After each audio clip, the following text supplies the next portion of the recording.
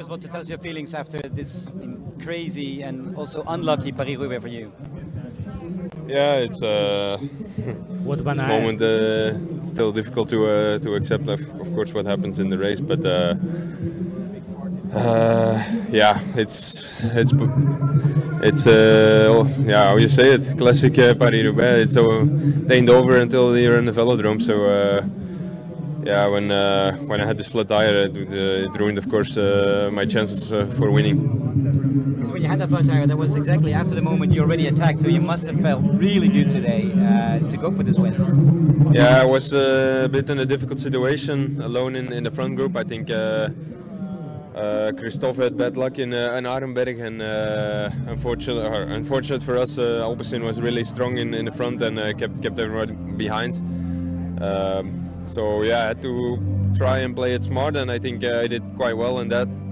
And the moment that I picked to attack, I was still feeling great, but when I took the corner on Carrefour de l'Arbre, I almost crashed because I flooded in the back, and yeah, then everybody saw what happened.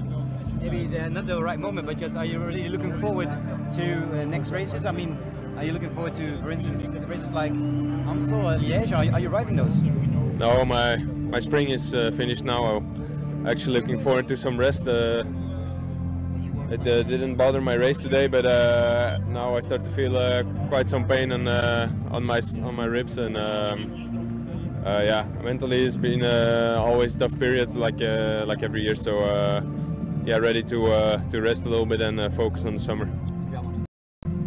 Las palabras de Wout Van Aert, que no pudo hoy terminar como quería, pues gracias a un pinchazo que tuvo ya a finales de la competencia de esta París-Roubaix 2023, que dio como ganador campeón a Mathieu Van Der Poel y en segundo lugar a su compañero de equipo Jasper Philipsen, que quedó a 46 segundos junto con Wout Van Aert. Lamentablemente ese pinchazo, increíblemente,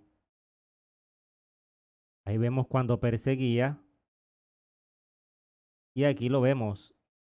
Aquí está el momento del pinchazo donde le están cambiando la rueda a Wout Van Aert, pero ya no pudo darle cacería, alcanzar a Mathieu Van Der Poel, que se le fue, y ya no pudo. Pues aquí el que pinchaba perdía, y le tocó a Wout Van Aert, y Mathieu Van Der Poel no le pasó nada, no se cayó, no se pinchó, no le pasó nada mecánicamente. Fue una carrera perfecta para él. Así que esta fue la reacción en entrevista tras finalizar esta París-Roubaix de Wout Van Aert, corredor del Jumbo Visma, que ocupó la tercera casilla.